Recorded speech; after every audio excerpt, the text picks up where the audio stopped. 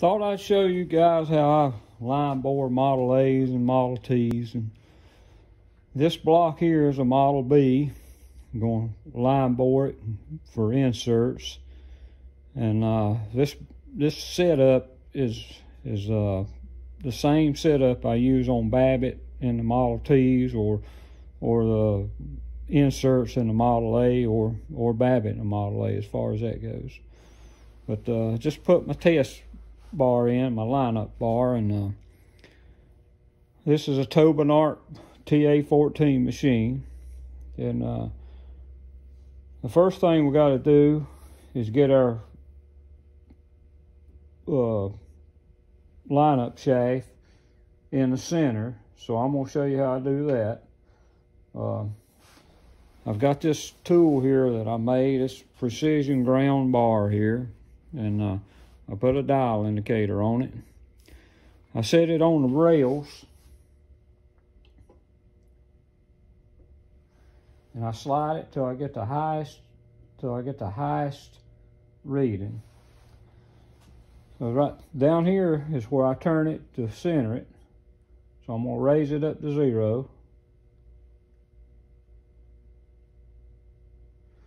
And we'll have to go over here on the other side and do the same thing. We're going to work that back and forth till we get it all centered.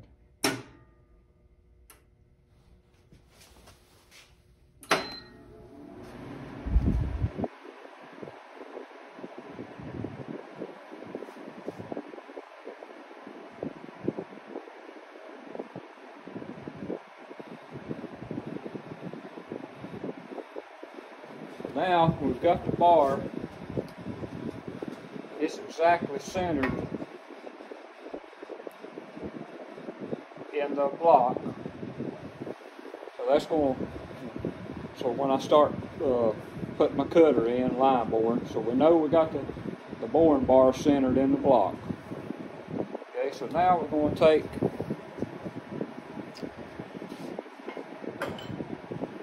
got a couple of fixtures here. One's for a Model A, one for a Model T. So we're going to slide these gauges on.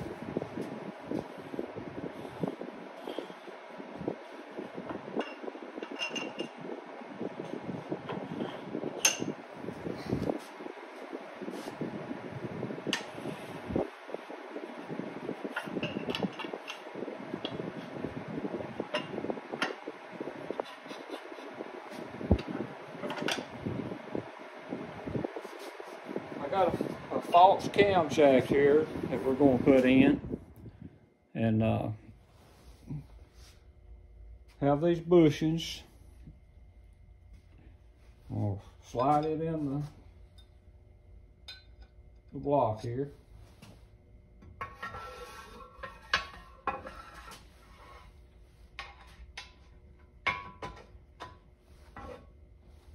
This is for the center line of the camshaft.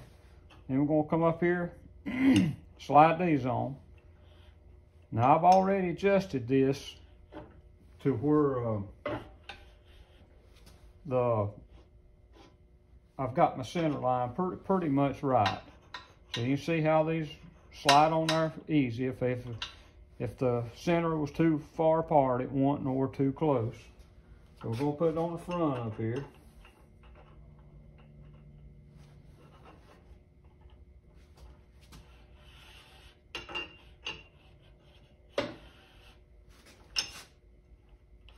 We see we got this sliding on here easy now.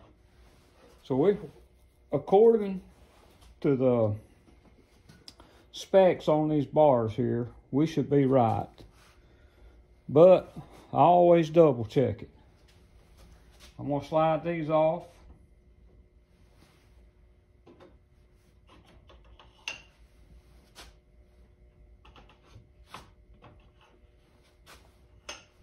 And I know my measurement from forward is 4.154 from center of this camshaft to center of the crankshaft. And you got 2/1000 variants you can use. It's 4.154 to 4.156.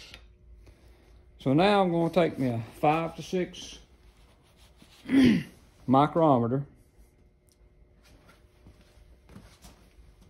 and I'm going to mic this right here.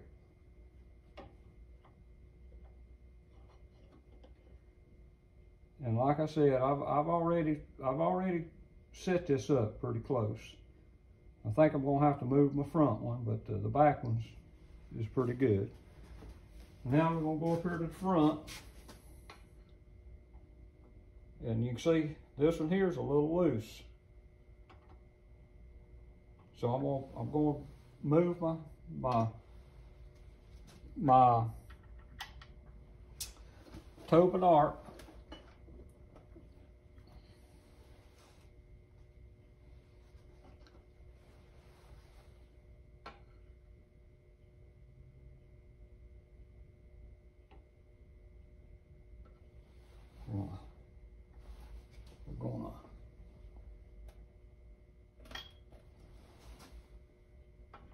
It's hard to see these adjustments on the back side of this. But what I'm doing, I'm sliding the block over on these fixtures here.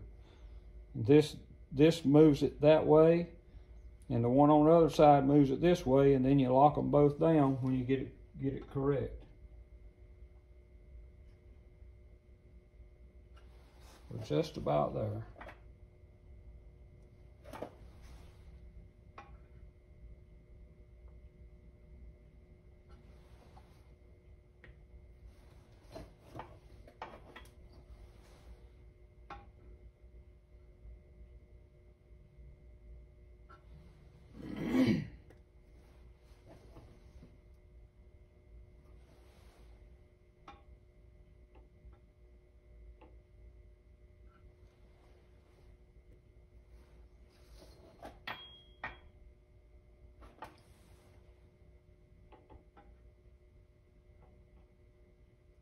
Okay, we're there now.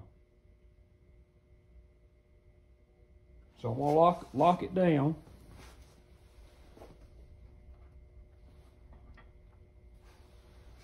Okay, now let me check the back side, being I moved the front side.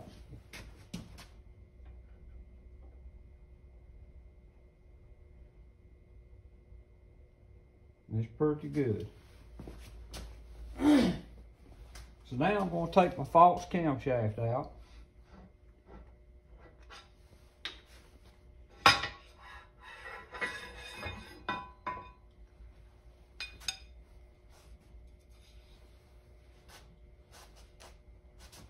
And I'm going to install the camshaft gear that I'm going to use in the camshaft.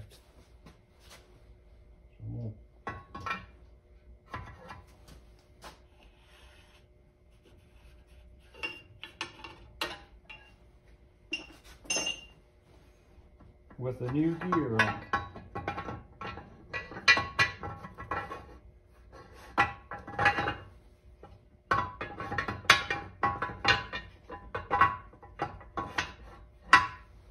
Okay, now I've made a bushing that fits my cam gear. It's just a brass bushing size for my lineup shaft. And I'm going to slide this on my lineup shaft and check my end play, or my gear lash on my cam gear.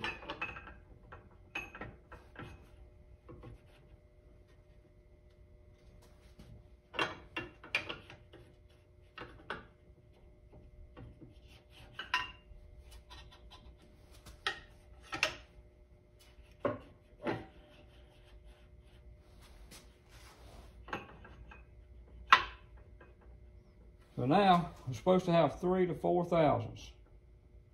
And I don't know if you can hear it or not.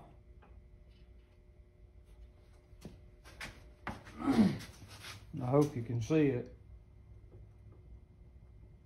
But we've got our or backlash set correct. So if it wasn't, I could, and some of the, especially the fiber gears, those things are, some of them's out of the ballpark. Some will be small, some will be bigger. These are aluminum gears that I buy in match sets, and they're pretty consistent.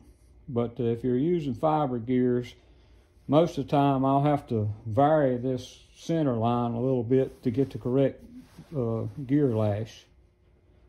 So I hope that helps some of you guys that's got a Tobin Arp machine or any kind of line bore machine as far as that goes, the way I set them up. So I hope you enjoyed it. Thanks for watching.